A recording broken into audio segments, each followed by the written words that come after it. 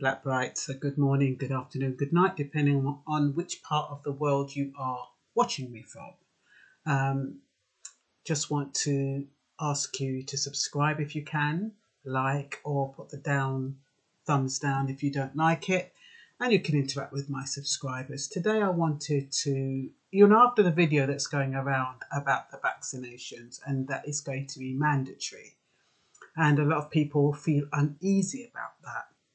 I wanted to ask the question, what is it about vaccinations that makes us so nervous? What are we really afraid of? I mean, death is inevitable, so we can't really be afraid of that, although none of us want to die prematurely. But putting death aside, what is it about vaccinations that make us concerned? And I was thinking to myself, us born in the UK, and I think in different parts of the world, we grew up with vaccinations. I mean, we all went for the 6-in-1, we all had our rubella, our diphtheria and all stuff like that. And we never gave it a second thought.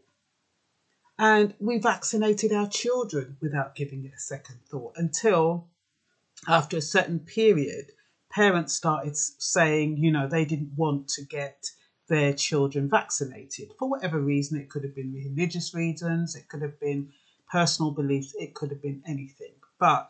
And then what happened is, because of that, especially with regard to measles, the UK was no longer at the top with regard to being a measles-free country, and they lost their credibility with regard to giving out vaccines. So I'm wondering now whether or not it's because the UK want to get their status back as being a virus-free nation by the WHO.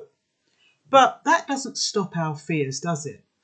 How can the government restore our confidence in the vaccine? Because what's happened now is that people are so scared of the vaccine because of whether it's rumours, whether it's our history, whatever it is. We've got the Tuskegee experiment that you can't get out of your mind if you're black. You've got, people dying of polio, all those people who died from HIV, and they claim it was associated with the vaccine. And so you've got lots of, there's a history, there's baggage with the vaccine. And that is the problem. It comes with baggage. And I don't know how you're going to get rid of that baggage. So what did I write down in my little notes? Before vaccines, it is alleged millions of children died from infectious diseases such as whooping cough, polio, and measles.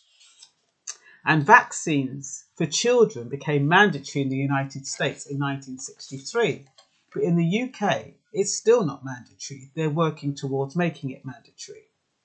However, the UK Vaccination Acts of 1840, 1853, 1867 and 1898 were a series of legislative acts passed by the Parliament of the United Kingdom regarding the vaccination policy of the country.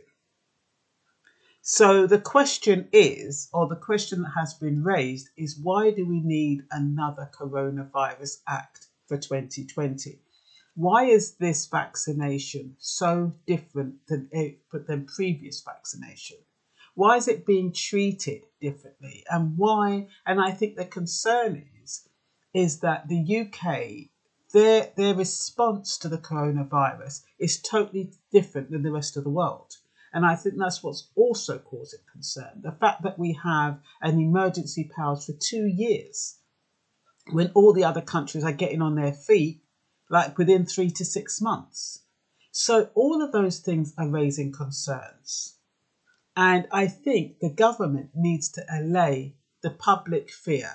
I also think that the reason for the over dramatic response or reaction as legislated, locking people up, detaining them, if they don't take it, they get fined, and if you fined every day for it, and all of that. I think that's just in anticipation of a negative reaction. because I think ultimately they want to vaccinate as many people as they want, and they perceive resistance. Now, the thing is that with vaccinations, they have been going on all the time. It's just that we haven't really been taking them on. I mean, people have been having flu vaccines every year, and it hasn't received the same response as the corona vaccine. I think there's mitigating factors, and the fact that it's linked with the lockdown, it's linked with quarantine, it's linked with all these coronavirus deaths, it's linked with them not being open about how many recoveries there are. And I think all of these bits of omissions and these little bits that sneak out every 5 minutes are what are creating fear and suspicion and confusion. If the government was upfront and if it was transparent and everything was done in a believable way, people wouldn't be responding in the way that they are. So, as far back as 1853, the vaccination law of that period required universal vaccinations against smallpox in England and Wales, with fines levied on people who did not comply. However, the current child vaccinations are not mandatory. But the fact of the matter is, levying fines if you don't have the vaccine has been going on since 1853. I don't think people know that. The penalty for non-compliance with the coronavirus seems much more extreme, which is why people are wary. And like I said, I think that's because they're anticipating resistance. And we can understand why. England has been stripped of its measles-free status by the World Health Organization because parents, for religious reasons and otherwise, were not consenting to their children being vaccinated. And because it was to do with autism, they claimed that a lot of children who were vaccinated became autistic. We don't know whether or not there is a link, but that is why people were concerned. So, parents in England are currently allowed to refuse to let their children get vaccinated by the Health Secretary. But he's looking to change that. The Health Secretary is looking to change that, Matt Hancock. So herd immunity, the level of immunisation at which a population is considered to be protected from disease, is about 95%. So 95% of people would have to be immune to the virus in order for it not to be a threat. People are concerned about unnatural chemicals being injected into the body, especially untested. And the thing is with the coronavirus, it's alleged that it hasn't been tested on animals. It's just going straight from the lab to the human. And also, they've got this thing called plug and play, which is why they're managing to bring it out so quickly. But they reckon that's been tested, I don't know, I think it's been tested on humans, and it's supposed to be 100% effective. I cannot guarantee that. This is what they reckon on this plug and play vaccination, which the coronavirus vaccine is supposed to be associated with. So the current recommended vaccine that has been going on for yolks, 6-in-1, that's a diphtheria, hepatitis, hep type B, polio, tetanus, whooping cough. And then you have the pneumococcal vaccine, a guard against pneumonia, septicemia and meningitis. And then you have the Men-B vaccine. It seems to double up on the pneumococcal vaccine, and that is protecting against meningitis or meningococcal infection, which can lead to meningitis and sepsis in young children, So I don't know if the pneumococcal, however you pronounce it, vaccine is for adults and the Men-B is for children. I'm not quite sure. And then you have the rotavirus vaccine, which guards against rotavirus, which is a stomach bug in babies. So if you're born in the UK, you're quite used to having vaccines. That is the first thing. So what makes this one so different? Like I said, it's the rumours attributed to it that makes it different. History, like I said, the Tuskegee experiment, deaths with HIV, claims of infertility. And what makes it even worse is that video that came out, that TEDx video with Bill Gates talking about vaccinations to use depopulation. And Kissinger also said that in his paper. So you've got people paranoid that the vaccination is some kind of depopulation strategy. And then, of course, you've got the claims that it causes meningitis and autism. The thing is that with regard to the Tuskegee experiment and the HIV, all those people that died in Africa, and it's mostly affected black people. So that's why I think black people are a bit more skeptical than white people, because white people don't seem to be bothered by it. So that is why I'm trying to equate why. It's not even just black people who are afraid. I think white people are wary as well, but for different reasons. I think they're more concerned about, what is going on with the lockdown and whether or not it's legal, and but this is just an added stress, so to speak. So you've got the confusion as to whether, young children are still having vaccinations against diphtheria and whether or not it's still a threat. Is it still a threat? We don't know.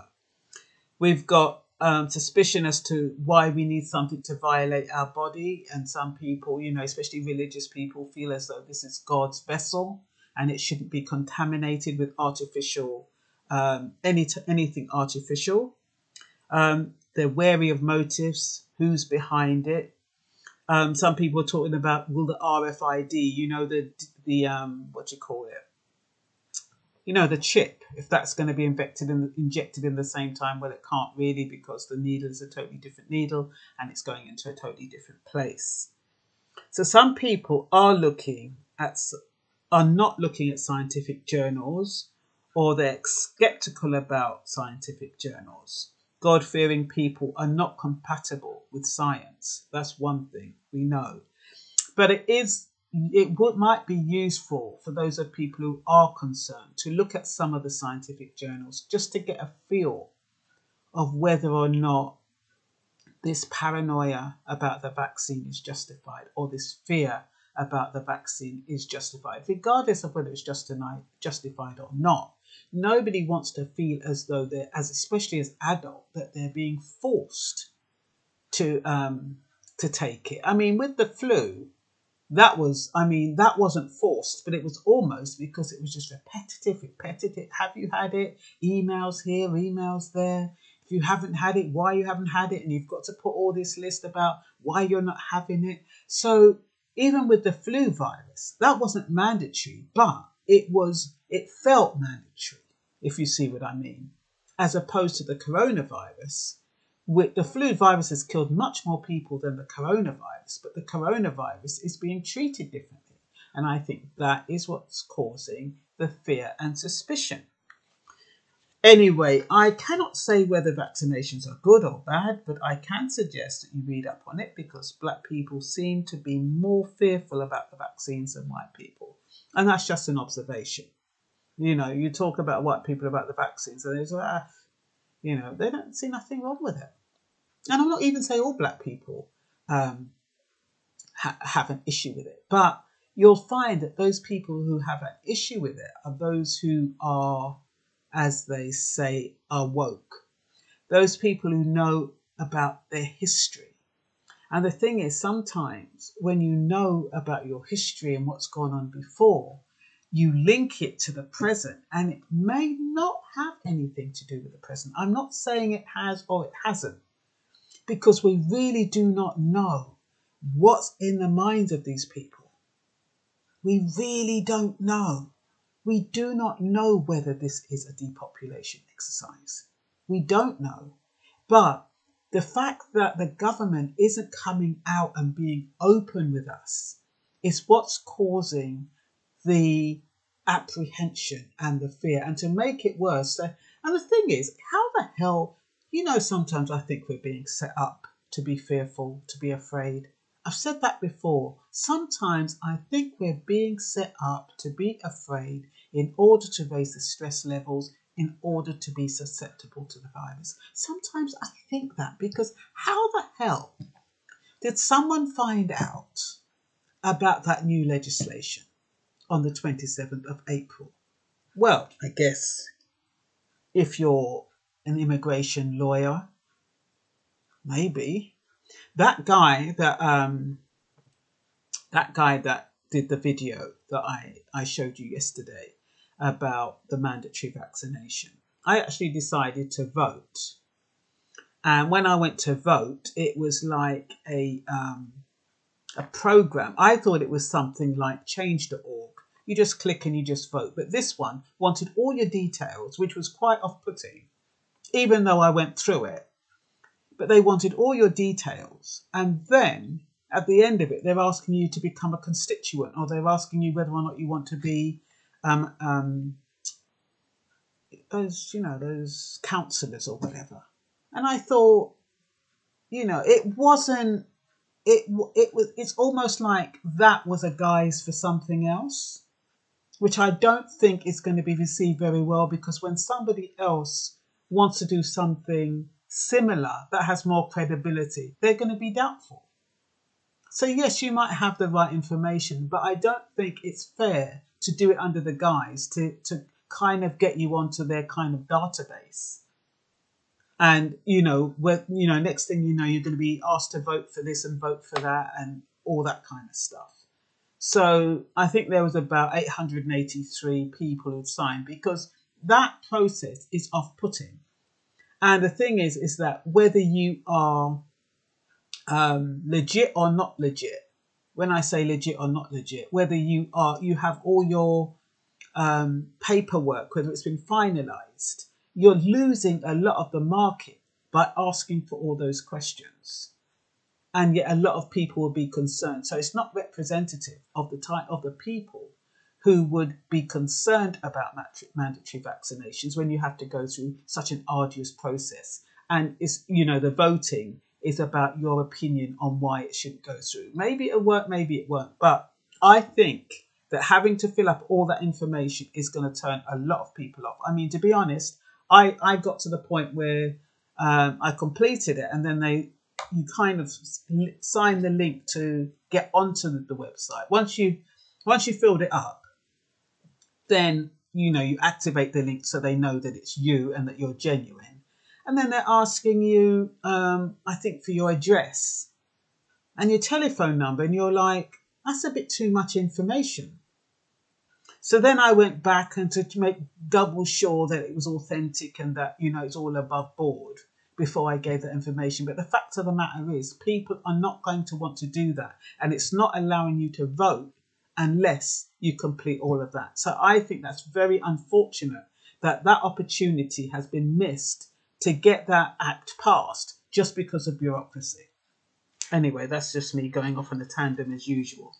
Okay, in Germany, Germany, they penalise parents with fines if their children are not vaccinated. In Australia, if you don't have your children vaccinated, you can't get the equivalent of universal credit, no benefits, nothing.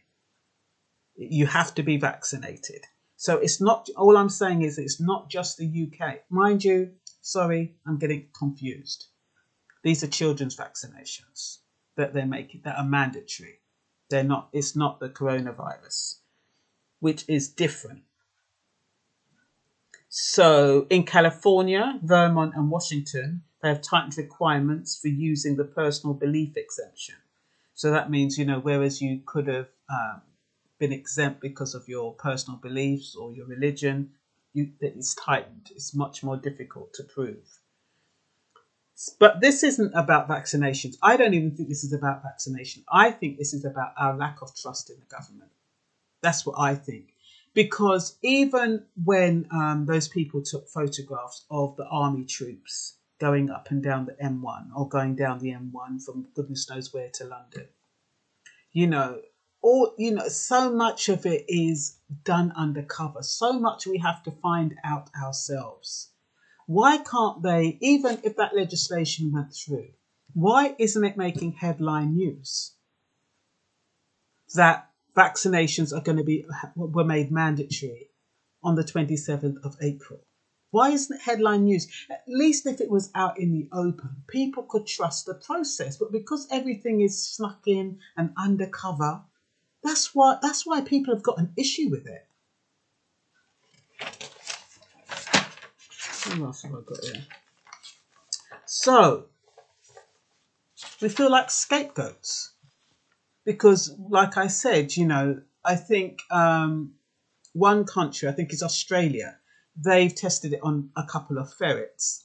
And then this month, at the end of this month, probably around now, they're testing it on humans. But it's the Aborigines in Australia, not the white people in Australia, from what I understand.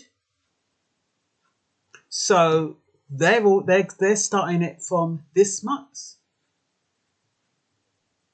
And then I forget the other country where they haven't tested it. I think it's America where they haven't tested it on animals yet. They're going straight from the lab to the humans. So yes, many of us would prefer to leave our holy vessel intact, but for many it's already contaminated. You can only, well, I said that already.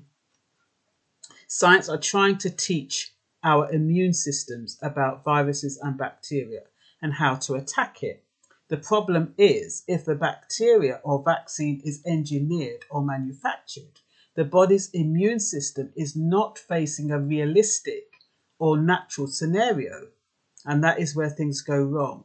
The body's natural immune system may reject the artificial interference and cause irreversible reactions or damage to the human body.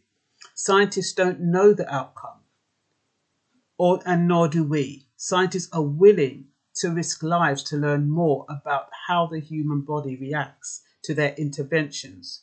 And this is their primary goal. And that is what's scary. The fact that scientists, they know that they're on the right track, but the only way they can test that it works is on humans. So humans are being sacrificed for science, basically.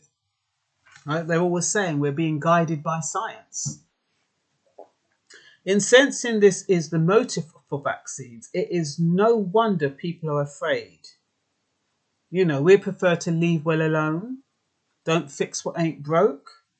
More viruses are coming, like even if they get a vaccination for this one, there's going to be more coming next year. Apparently, this is the 18th one, 18th coronavirus. And yet they weren't so insistent. They didn't react to the others the way they're reacting to this one. What is it about this particular virus that is so special, that demands lockdown, that demands such different treatment? And you see, these are the things that the public want to know. If the government was open as to, and if they were even to say to us, look, we've got this is the 18th coronavirus, and we don't want to see any, well, they can't say they don't want to see any more. But if this is the 18th coronavirus and we've survived it and we didn't even know the coronavirus, there were so many coronaviruses before, why are we being so shielded from this one? What is it about this one that is so different, that demands a different handling, that demands military intervention, that demands 25,000 more police, or how many more police they're having, that demands lockdown, that demands quarantine, that demands the economy suffer as a result?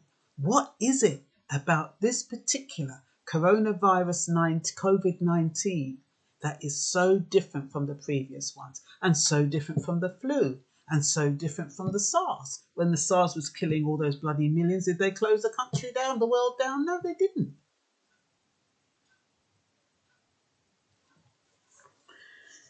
Anyway, additional studies are always needed to confirm benefits and effectiveness.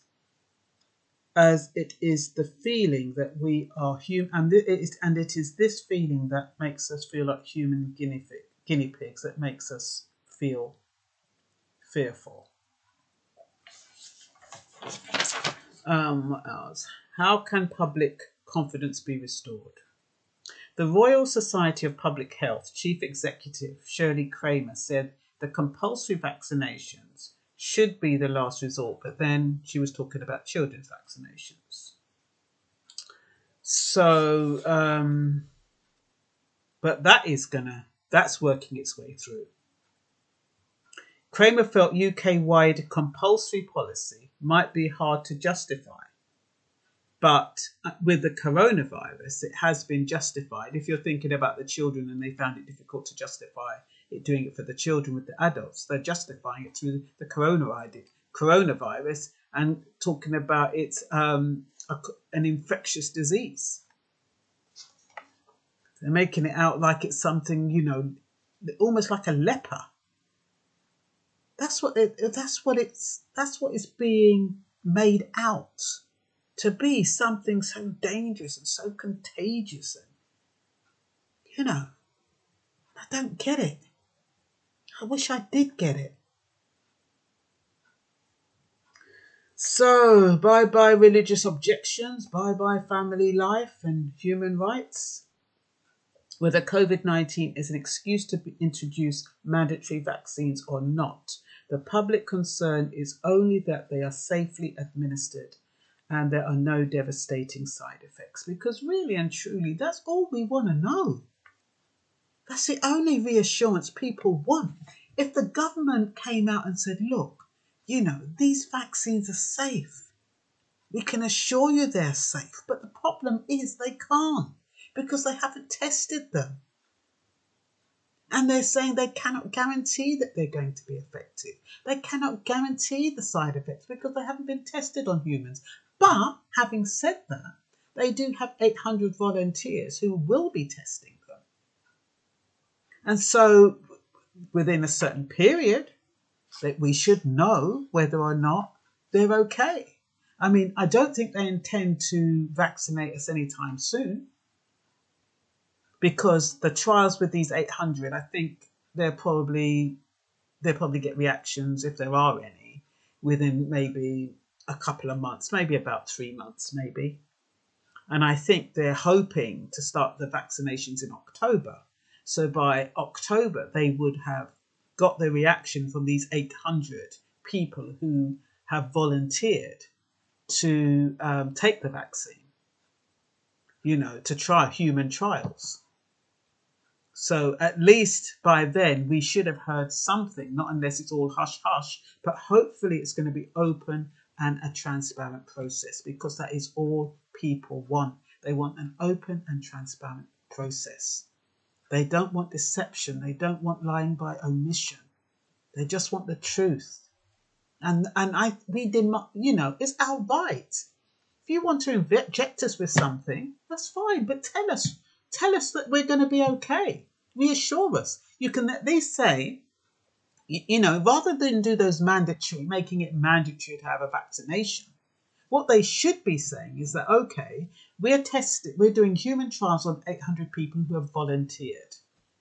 And once those trials have been completed, we'll then have an idea about whether or not we can go ahead with the mandatory vaccination, because we know now, as a result of those 800 who've taken the vaccination, that it's safe to use. Then people can say, oh, thank goodness. You might not want to be one of those that go for a trial, but there are people who have. And so they have been our guinea pigs. And therefore we can feel a bit more relaxed about it and think, okay, it's fine. At least they've had it, and they're okay and they've survived. Pity we can't see who they are, so we can actually ask them. You know what I mean? Because any way that you can reassure the public and raise their confidence is the best thing, because that's what minimizes resistance, restoring confidence. So what else have I got here? So once Okay, once it's cleared by the 800 and it goes through, and then it goes through medical approval. The medical regulators will approve it, and at that point they'll be allowed to use it. So as long as the medical regulators aren't in cahoots with anybody else, it should be okay. Fingers crossed. So the coronavirus trial has skipped the animal test research phase to test its safety and effectiveness. Oh, that was in Seattle. In UK, 800 will receive the COVID-19 vaccine. There's no information on whether or not it has been pre-tested. Sanofi and GSK teamed up to produce the vaccine. Australian scientists have begun injecting ferrets and will test on humans at the end of this month, which is April.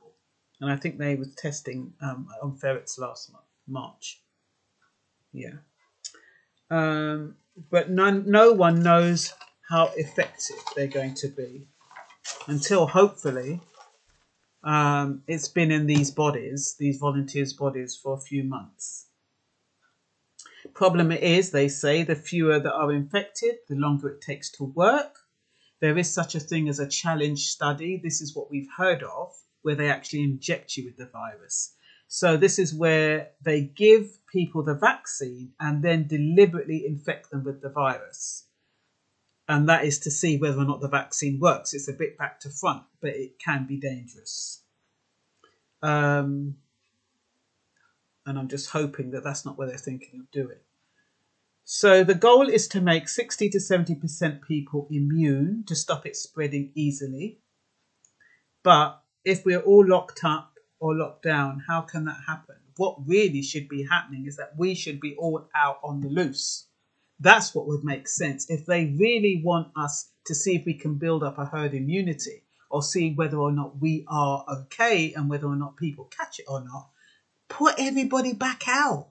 People die of the coronavirus. They're telling us about people dying every 5 minutes anyway. What difference does it make? Let everybody go back to work, get stuck in. If you catch it, you catch it. If you don't, you don't. And then you can do your vaccines based on a realistic experience. But you can't protect people from getting it, saying you don't want people to get it and protect them from it. And then later on, you need people to have it in order to use the vaccine. It's no point using the vaccine on people who haven't had it, because then you don't even know if it works. Oh, and I'm not even a health professional.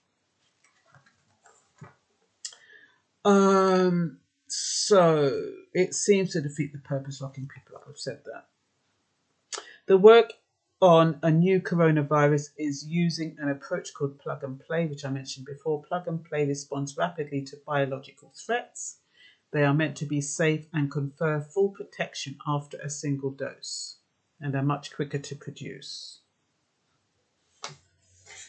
So, what else have I got here? Yeah, I was talking about the lockdown a while ago. I mentioned Francis Hall before, barrister of Field Court Chambers.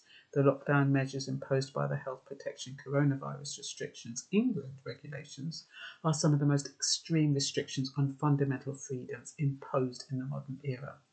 They are disproportionate interference with the rights and freedoms protected by the European Convention of Human Rights and therefore unlawful. And not only that, the lockdown lowers your immune system. So the regulations impact family and private life, which is Article 8, religious practice, which is Article 9, association and assembly, which is Article 11, property, which is Article 1 of the protocol, education, which is Article 2 of the protocol, and liberty, which is Article 5. They represent an unprecedented intrusion into the freedoms and livelihoods of the public at large. Apparently, there already existed legislation designed to tackle the circumstances of coronavirus, which has been classified as an emergency by the government and their scientific advisors, yet rather than use this framework, they've resorted to fresh legislation in the Coronavirus Act 2020. And that is what people ask. Why? Why is this being treated so differently? Why the overkill? And that's all for now. Bye-bye.